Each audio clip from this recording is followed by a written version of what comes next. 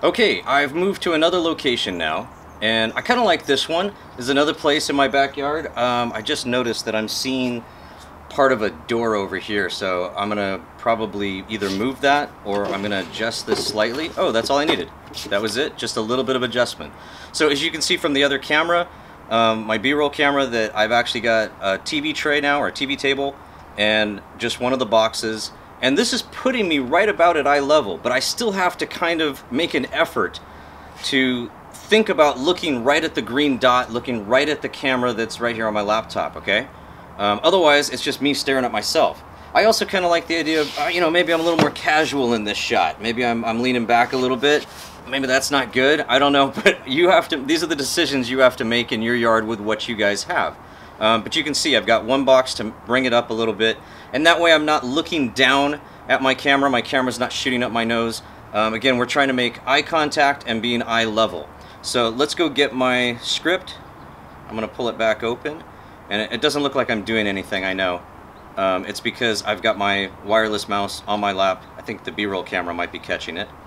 And there it is. Okay, so I left off at this paragraph, and since I'm already recording, I'm just going to give myself 5 seconds, stare right at the camera, and see if I can do this again. I feel like I'm a little close to the laptop, and I wish, this is the only part about the laptop that stinks, is that you can't actually zoom in it. So if the laptop camera or your cell phone camera could zoom in, you can actually back it up a little bit and still zoom in and get the framing that you want.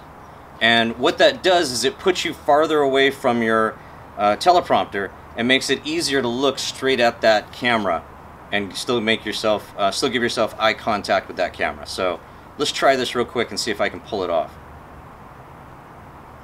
In that way, the results were accurate. My assessment lists my strengths as flexible, goal-oriented, and problem-solving.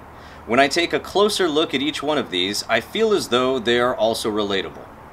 Yes, I tend not to do well with simple, mundane, or repetitive tasks. I like the excitement of doing new things at work. I don't think of myself as flexible, though, because I do not like change, and I prefer when people make a plan and stick to it.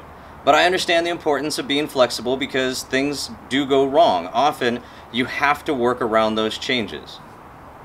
I've tried goal-oriented jobs in the past, and even though it is fun when things are going well, it is very discouraging when they are not. I did a lot of sales when I was younger, and this type of results-driven work does not appeal to me as much anymore, even though it can be very lucrative.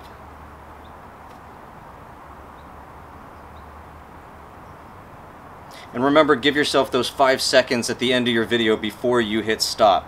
This has been an assignment called Getting to Know Me that my 8th graders are doing, but also a little bit of how to record yourself in your home using what's around you. Thanks so much for watching. I'm Mr. York. Now go get to work.